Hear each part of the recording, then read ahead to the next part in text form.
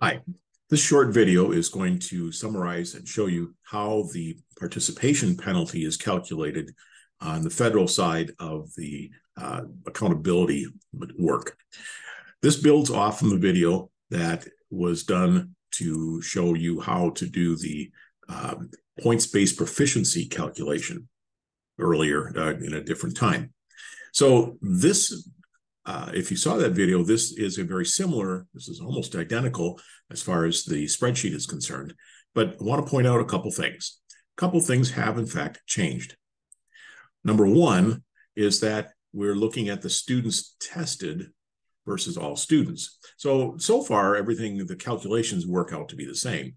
So that we had 32 students that tested. The final number of points was the 7.488, and the proficiency score is right here. That is unchanged. However, in this particular case, the state was expecting 40 students to test. And so if you take a look at the comparison of 32 divided by 40, you do not end up with 95% of students expected to test actually testing. So there is a participation or lack of participation penalty. So what would that 95%, how many students would that have been? So 95% of 40 is actually 38 students. So we see that number here.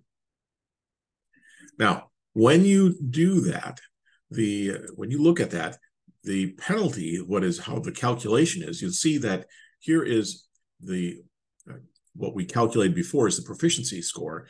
The total number of points, 7.488 divided by n, meaning the number of students. Prior to this, without the penalty, we were looking at 32 being the number. That would be the number of students who tested.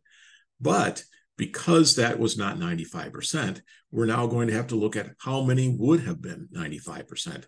So the 38 is now the number that goes in the denominator. So instead of dividing 7.488 by 32, we're dividing it by 38.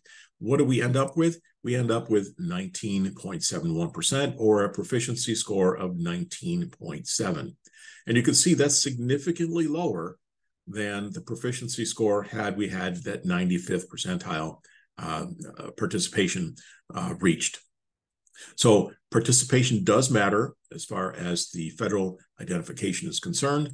And if you have questions about how that is actually calculated or works for your school, please let me know. Thank you.